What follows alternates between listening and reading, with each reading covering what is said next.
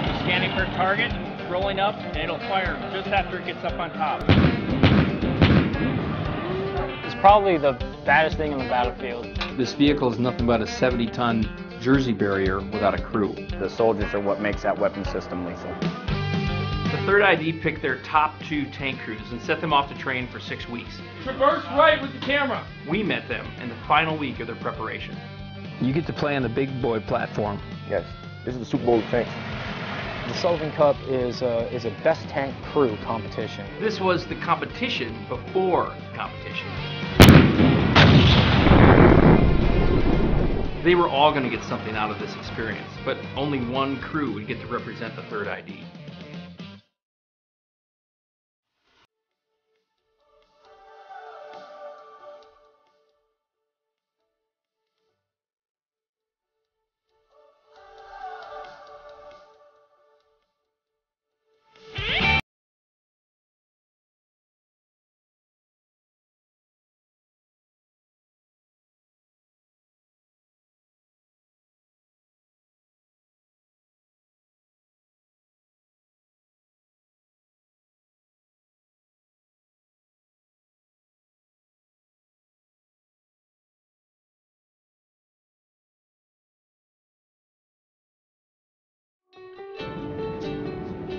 We flew to Jacksonville, we picked up our rental car, and we took off for Georgia.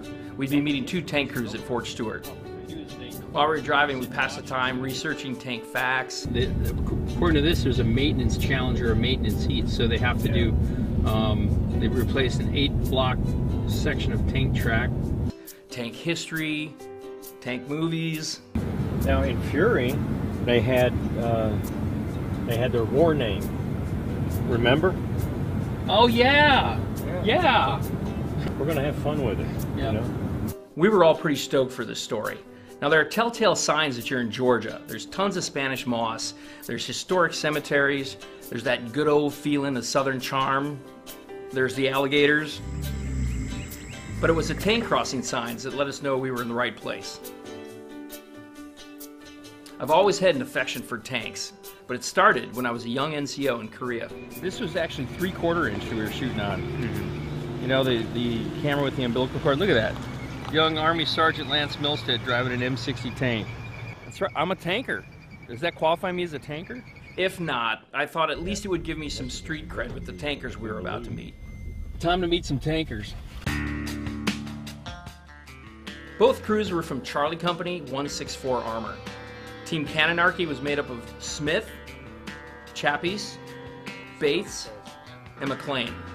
And Team Count Tracula was made up of Fauntleroy, Felton, Corona, and Martin. Sergeant First Class Todd Poison was responsible for training them and deciding who gets to go to the Cup. What's your role with the team from 3rd ID this year? As the Division Abrams Master Gunner, I was given the rare and unique opportunity to create a 6-week train-up. Everything tank related. We spent a lot of time in the motor pool and doing ammunition upload and vehicle ID and land navigation. I created a mounted land nav course for them. They did about 250 kilometers in one day. Did a couple of refuels on the move. For those who don't know what the Sullivan Cup is, I know this is the 3rd time they've done Yep. it, but you know, could you give us a description of what the competition entails and what it's about? The Sullivan Cup is a best tank crew competition. It's a crew level event. That adjustment in the middle of the engagement. Yeah. You know what I'm saying? So tank crews are 4 people: driver, loader, gunner, and tank commander. And it's open to our allies. But every active division sends their best tank crew that has tanks, and the National Guard and Marine Corps get to send their guys, and it's to see who the best of the best is. And the first thing that really struck me, I was like, man, they're like kids. They're so young.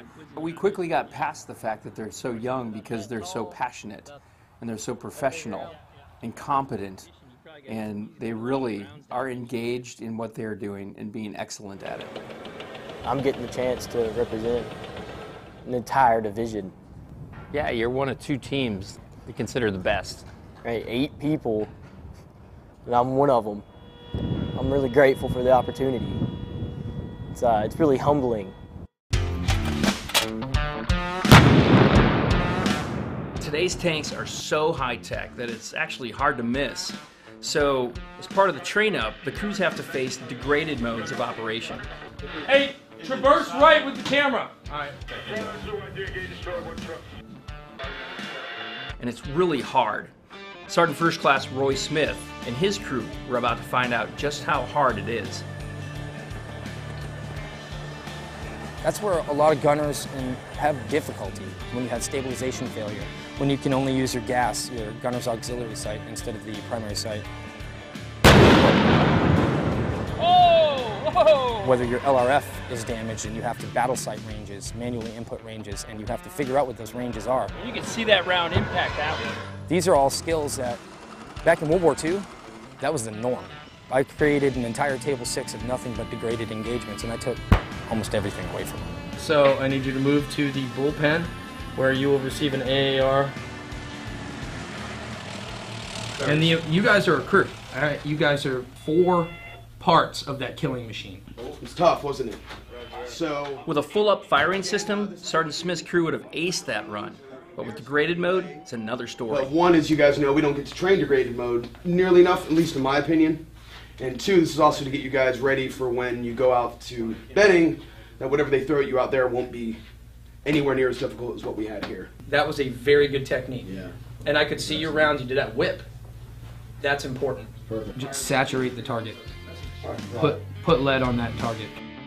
They only qualified 2 out of 6 engagements. What does it take to get you guys ready? We need to be physically fit.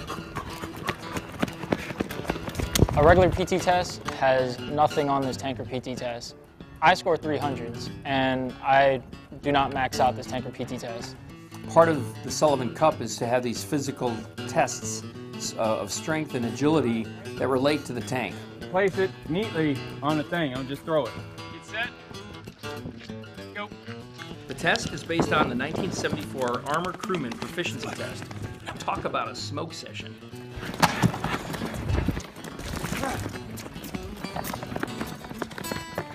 It took actual things that you do as a tanker, and you have a time limit to achieve, each of these 5 tasks in, and it's very challenging. It's physically grueling. You can score 300 on an Army PT test and not necessarily be a good loader, because you don't challenge muscle groups that you would normally use as a loader doing the APFT. I hope it's here to stay. I really do, because I think it is an amazing, amazing test, physical test.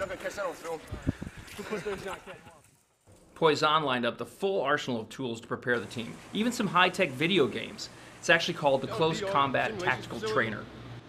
Some of the good things about it is, unlike another simulator that we use, this one, the whole crew can get in. You have driver, actually you see the driver in there right now. And take a look in there. I mean, excuse me. This is exactly how it's going to look when you're inside the As much as I really wanted to drive a tank, this was as close as I'd get. So this you'd actually look in with your eyeball. Right. Oh, okay. Still pretty cool. So where is the trigger? That would be this one right here. Oh, the top one. Yep. Got it. Okay. And to your right here, this is quite the video game. My time as a tank gunner was up. Prepare to defend. The team had their own mission. Carry heat, report Redcon 1. Heat battle carried and Redcon 1 over. Up! Ultimately, these crews and everything we do is in the name of lethality. Fire adjust. It's how fast can we put steel on target. This was the crew's final bit of practice before their last day on the range. Recommend continue mission. Over. Yeah, I remember Sergeant Smith talking, and he said this vehicle's nothing but a 70-ton Jersey barrier without a crew. Tank is a tank. You put the crew in there, and then you have a weapons system, and the soldiers are what makes that weapons system lethal. All right, now without slipping the scales on the gas bore sight knob. But it goes back to seating excellence. I mean, these guys are going to take all this training away, and they're going to take what they have picked up here, through the training and mentorship, and they're going to take that and they're going to give it back. We'll be downrange here in a second. Team Count Dracula's on deck for their last degraded run. It's their last chance to impress.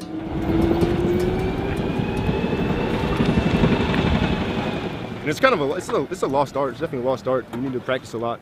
And a lot of tank crews don't get the opportunity to practice it, to really get proficient at it like they should be.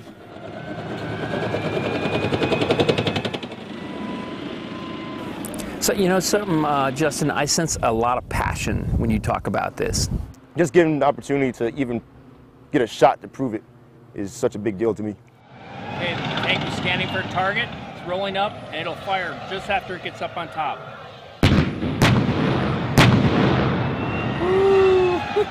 You may get picked to go, you may not.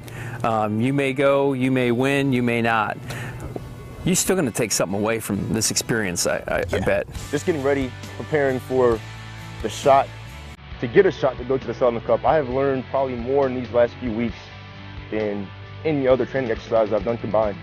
So we'd only been down here for 3 days, but they'd been doing this for 6 weeks, and they still didn't know who was going to go to the Cup. But I'll tell you, they gave it their best shot. It's a win-win-win situation. I'm either going to go back to the force with a whole lot of knowledge, I'm going to go to the Sullivan Cup with a lot of knowledge and opportunity to perform at the Sullivan Cup, or I'm going to the Sullivan Cup with a lot of knowledge and I'll win the Sullivan Cup. This is one of the best opportunities I've had as an Army crewman in my career. And that's what the Sullivan Cup is about.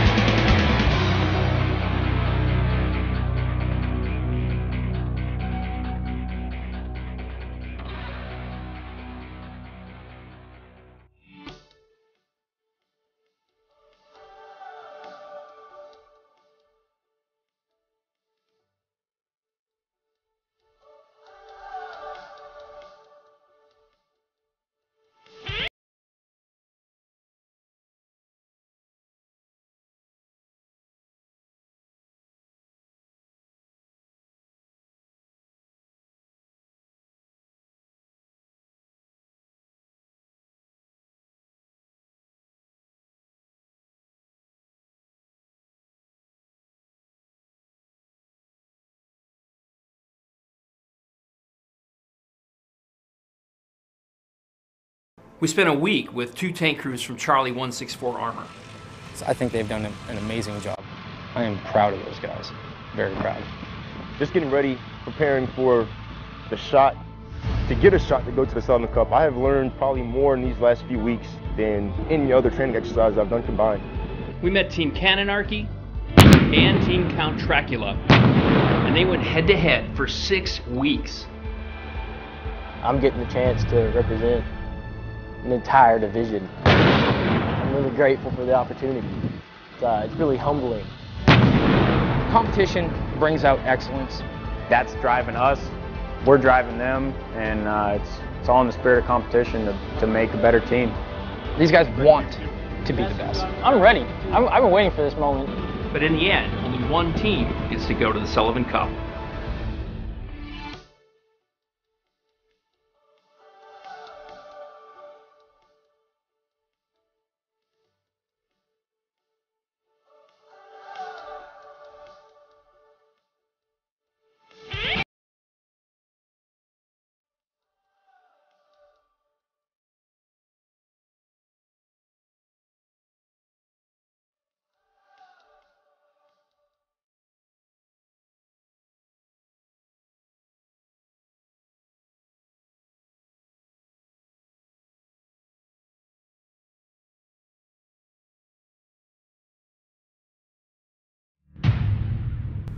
They've wrapped their head around this. We're getting an opportunity here to show that we are the best in the world. You get to play on the big boy platform. This is the Super Bowl of tanks. They want this. This isn't your mama's table 6 qualification. And this is a test to get after the best tank crew in the United States Army. We're going to push everybody to the limits. We're going to make it physically demanding. We're going to test your cognitive skills when you get out on the sticks exercises to make sure you know how to do the basic functions it takes to be a tanker. And then we're going to make sure you can come out here and hit what you shoot at. Sergeant Fauntleroy's crew was picked to represent the 3rd ID. The way the Sullivan Cup works is you show up, they issue you a tank, and you use it to compete in a series of events for points. So the only points you care about are to get into the top 4. After that, nobody cares about your points because the shoot-off is the only thing that matters. The shoot-off determines who is the Sullivan Cup winner. So take us through the competition. Briefly, the different stations, what they do, and how to get to that last phase. Well, first they have competition, which they call Day 0. Was Sunday. That was the armor crewman proficiency test. It starts off with an ammunition lift. To get 100 points, you need to do it 45 times, and I only can do it 36. Come on, Martin! Come on! Come on! One more! Track block shuffle, it's 20 meters. You take 10 track blocks, you move them back and forth. Then you have a cable drag for 15 meters. You drag the cable, pick it up, and you just run back. Then you have a road wheel roll for 240 meters, basically a baseball diamond. And you finish off with a 1 mile run. And they posted the second best crew score, so we finished in second place. The mounted sticks lane comprised of a land navigation course, and there were 5 stations within the land navigation course. Your time begins now. The first station was their start point, and that was prepare for combat. They prepped their vehicle, got ready, and then they moved out, and an OC followed them. And then things got interesting. And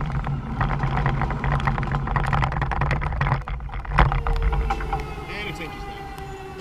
Their tank broke down. Basically, we started our movement once we got up here to this intersection.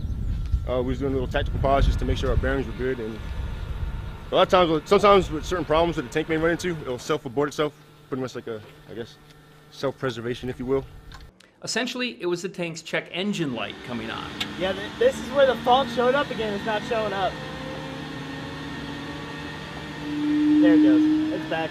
So they did some troubleshooting. I think we good. And eventually they had to pull over and just wait for another tank. These aren't their tanks. They literally jumped on this tank a couple of hours ago, so tanks break down. It is what it is. Hey, grab the 50. They eventually had to transfer all their gear, and they got back to work. They dealt with the little 3-hour hiccup, and then they moved on. They got to their next station, which was maintenance. They had to break and replace a 2-block section of track.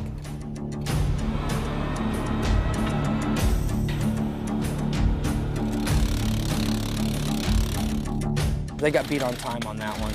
They still got 60 points because they were doing pretty well. They found all the rest of their land nav points, and it got really late. It was about 2000, 2030. By the time they got to the medical sticks lane. Just run over there. Black 6, white 3. He's not breathing, and he's showing no signs of life. And they executed, got 88 points on that, did really well. Station 5 precedent. We went up to Station 5, which is again at the cantonment area, and they did vehicle ID, and that was pretty rough. But they kicked the 4th station right in the seat. It was Occupy a BP. Did really well, and they got 100 points on their land nav as well. So, at the end of the day, they had 811 out of 1,000 points. And going into the gunnery, they were in 10th place out of 16 crews. The digital multi-purpose range complex at Fort Benning is impressive, and it'll test any tanker. This is not like any other range that I've ever been on. It is not a bowling alley. It is not flat terrain. And so it's forcing these crews, and it forces our future leaders to completely expand everything that they know about tank gunnery. Gunnery is one of the crew's strengths. And this is where all that degraded training at Fort Stewart hopefully would pay off. Family members perform. If at any point during the day, gunner ready, gunner ready. TC is ready. Right now, they'll do the PC tank RPG team, degraded mode, and then they'll do their call for fire. Who you'll have coming up right now, as you see approaching the BP, is 164 Armor. So if we have any 164 Armor fans right here, here you go. Your chance to cheer for them. Identify tank. Drive move up. Drive fire, he can adjust. On the way. On, driver back, engine deck.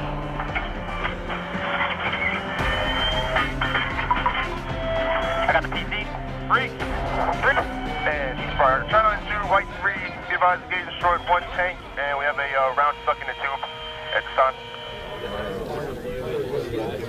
I overheard you talking about 164. What is it you said about that? They're having mechanical issues. They took them back to the room. Nothing they could fix out there. No. So our crew's out there. They got one round off, and now they've had a malfunction.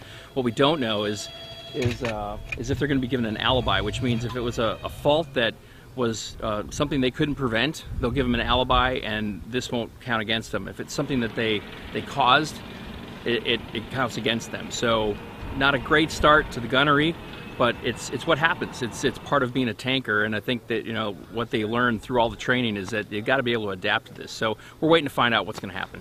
What if I came out, I swear. This was yet another setback, but our guys put their time to good use to make sure they were ready if they get another shot. Yeah, that mound is gone.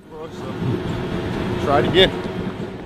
So we got good news today. Our team found out they got an alibi, and that means that when the round got stuck in the breech, it was determined that it wasn't the crew's fault. So that means they got to start fresh, and they went out and they shot really well, took second place on all the teams, and that's kind of like breathing new life into them. So we're here now at 10 o'clock, and our crew's actually out on the range doing a night fire. We also heard you guys took second in the day run. Second highest score in the day run. Yeah. You did a good run on the night. Could have been better if I had just trusted in my TC more. I couldn't identify a truck and troop target, but he could, so it is what it is. I mean, I think Corona's beating himself up a little bit. They had their last engagement was they fire off some flares to simulate that they're being fired on, and he didn't see them. They're in it to win it, and they're working through the challenges, And tomorrow's the last day to give it their all and see where the cards lay after that.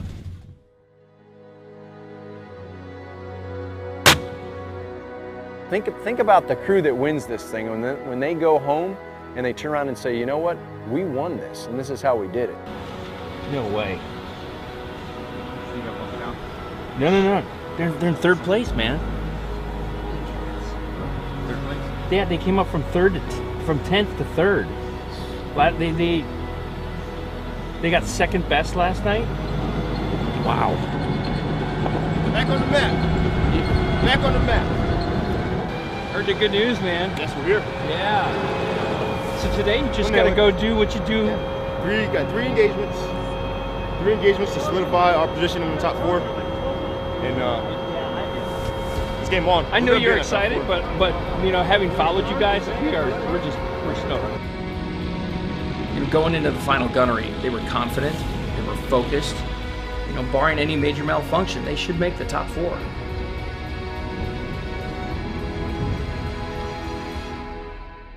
Looking at that, I don't have any affirmative things to say that why you missed those targets. If you're good at reading facial expressions, their faces speak volumes. 4 seconds when you moved up to engage, getting a doubtful left. Over on target 2 at 14, they backed down at 16. Phrases like doubtful left and over or short are not what a tanker wants to hear in an AAR. They got it over on target 3. It means they missed. Points in the first engagement, 0 and 0 on the next 2 engagements. Okay, giving you a total for the day, 50 points. And that's out of a possible 300. All right, I'm going to put you guys on a little break. Sergeant First Class Matt Nygren delivered the news with as much encouragement as he could. The wait now was to see if they'd go home. No news is good news right now. We're waiting on 2 more crews to finish their AARs and the final scores to come in to notify you on the points. That's how tight this competition's getting. What's the field looking like? I can't say it. I'm just gonna tell you, no news right now is good news because that means we're not sending you out the door right now.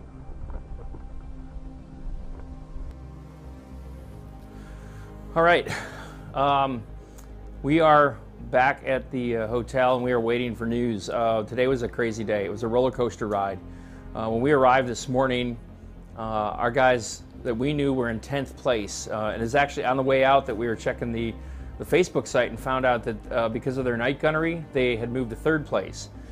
So the last phase was today, and that was their last day gunnery, and they did not do well. So, we're waiting to hear whether they make the top 4, because the top 4 is where they need to be able to compete in the gunnery tomorrow. And if we don't hear tonight, then we'll just find out on. Wait a minute. They said they might text us tonight, so give me a sec. This could be it.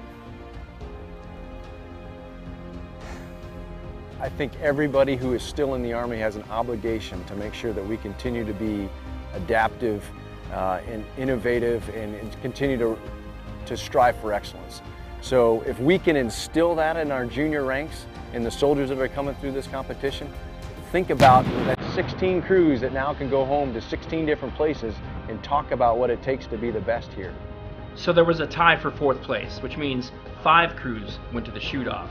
And our guys, they missed it by 1 shot. I have a better picture of exactly what we need to do to truly become more proficient armor crewmen. We're a bad tank crew. I learned that. We're better than we thought we were. Really, this competition is about seeding excellence, or planting the seeds of excellence in the tank community. A great honor to come down here and compete for the best, and I mean, I'll be back in 2 years. I'm gonna win in 2 years. That's what I'm taking out of his motivation to come back. It's a great experience. I mean, in my eyes, it's a once-in-a-lifetime thing. I mean, it's not every day that you're gonna go somewhere and have a best tank competition and your name just so happen to pop up.